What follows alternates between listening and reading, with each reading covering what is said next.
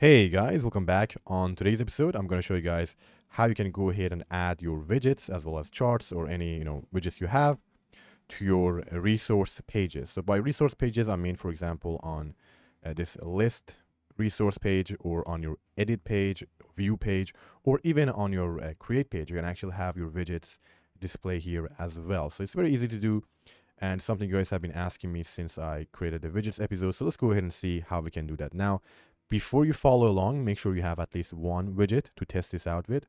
And if you don't know how to do it, I already have videos covering how to add charts as well as stat widgets. I'll make sure to add those videos to the YouTube cards. You can also check out the videos on my channel. So let's get right into it. Now, in order to add the widget to our resource, we first need to go ahead and find the page for that specific resource. How do you find it? Well, if you take a look at our Filament resources folder, there is going to be obviously a resources folder. And then inside that, for every resource, we are going to have that resource's name, let's say user resource.php, as well as a folder or directory of the same name, right? So we have a user resource directory and a user resource PHP file. Now, if you want to add the widgets, we need to go ahead and find that the resources directory, right? So let's say user resource. And if you open it up, there should be another directory of pages. And then inside that, you're going to find 3 files by default, right? And each of these files basically correspond to one of these pages here. So if we take a look at our user resource, we have a list and it is managed by this list users PHP file. This edit user obviously is for the edit page, and then create is for the create page. So if you want to add a widget to any of these, we need to find its corresponding file and then basically register to widget there. So let's start off with the list users page, which is going to be this page over here. And you can add widgets on 2 places. You can add them on the header, basically above your table, and then you can also do it to at the footer, which is obviously below the table. So that's the 2 positions we have for it. And in order to register it, guys, you need to go ahead and override 2 methods. And the method names, I'm going to just copy this get header actions, which is going to be here by default. And basically the methods are get header widgets, as you guys can see. So that's the one you need to override. And let me get rid of this. And it returns an array. So that's the method definition. And then if you want to add it to the footer, it's going to be exactly the same, but instead of get header widgets, it is going to be get footer widgets. All right, same exact thing. And again, you can have both of them at the same time as well. Now, right now, these are empty. So if I go back, we are obviously not going to see any changes. But if you want to add a widget, all you have to do is just register it here. So I already showed you guys that I already have 2 widgets on this project. So if I show you guys the widgets folder, I have this test widget and I have a chart. So let's go ahead and add this test widget. And in order to add it, all you have to do is just like this. So reference that class and do double colon class. And that's all you have to do. And it will go ahead and register it for you. Also, make sure you are importing it. So as you can see, it's already imported. And that's it. So now if I have done that, if I go back and I do a reload, as you guys can see, it is now showing my widget at the top. And you can register as many widgets as you like over here. So it's that easy. And if I want to go ahead and show it at the footer, it is going to be the exact same process. So I'll just go ahead and put it instead of on the get header widgets method, I'll do it inside the get footer widgets. So let's save this. And if I do a reload, now we should have another one at the bottom, right? Just like that. So super easy. Again, it also works with charts. So if I want to do a chart, I'll go ahead and I do the exact same thing with my chart widget. And let's save that. Let's go back. And as you guys can see, we are seeing the chart as well. Obviously, it doesn't look that good, but generally, the most common use case is you're going to either have a chart or maybe you're going to have a couple of these widgets as well. And again, charts do work at the footer level as well. So if I move this down, it is going to also be visible there, as you guys can see. So it's that easy. Now, what about the other pages? So what if you want to show a widget on the edit or the create page? Can we do that? Well, the answer is yes. So I'm going to remove the chart widget for now because it's a little bit too big. It's taking too much space. So let's go ahead and add a widget inside our edit page. It's actually just as easy. So let's go ahead and open it up. Right now, we don't have a widget. Well, the edit page or the edit user is exactly identical to the list users, right? So it kind of has the same definition. So we can go ahead and copy this get header widget and get footer widgets. So I'm just going to go ahead and copy it, move over to our edit user PHP file, and paste it over here.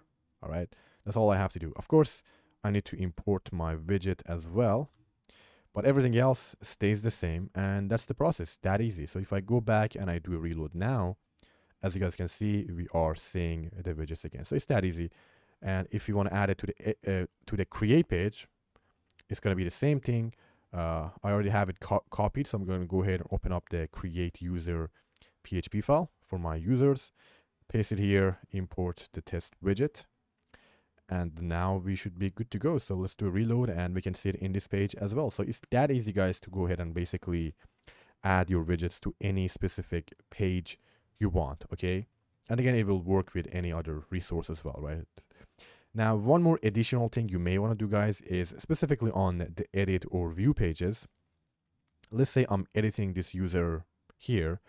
You may want to show the statistics for that user, maybe the number of blog posts by that user or the number of comments by that user. So in order for you to do that, you need to be able to access that user's ID or model in your widget file.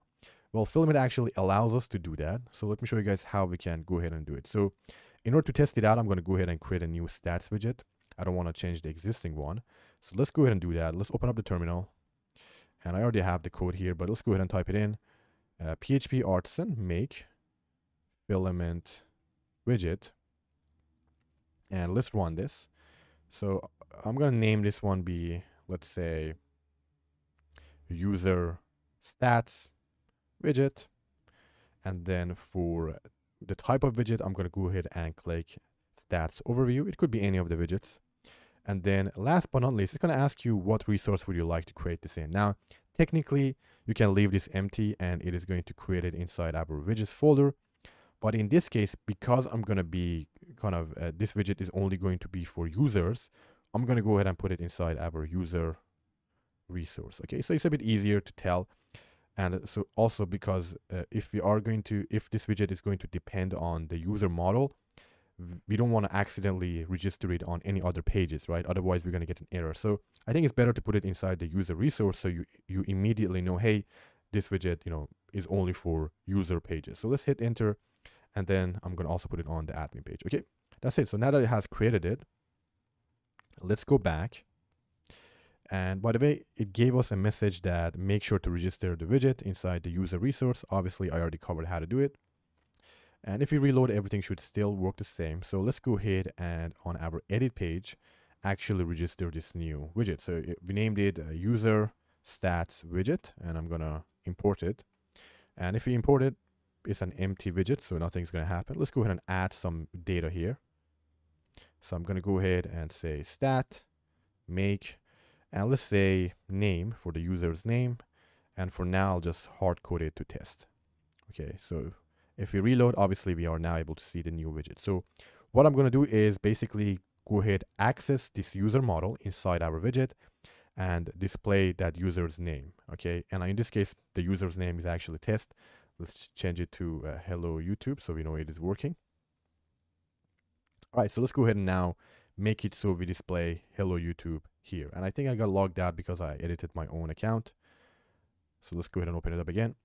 So let's go ahead and update that. Now, in order to access the model, you need to go ahead and add a new property. And this property needs to be public of type question mark, basically nullable, and then the type of model you're accessing. So in this case, we are using our widget inside our user model, right? Or our user resource. So I'm going to go ahead and make this be of type user. Okay. So if you had this inside a comment resource or edit comment page, then this has to be your comment model, whatever your model name is. Okay.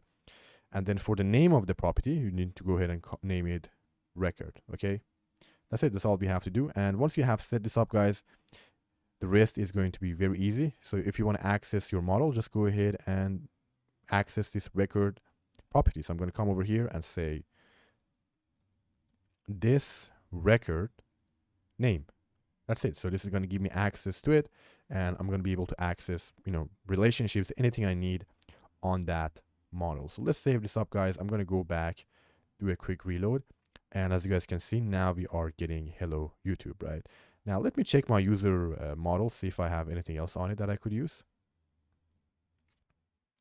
So as you can see, guys, I also have two relationships on it. I have a posts and comments relationship. Let's say I want to show the number of posts that this user has.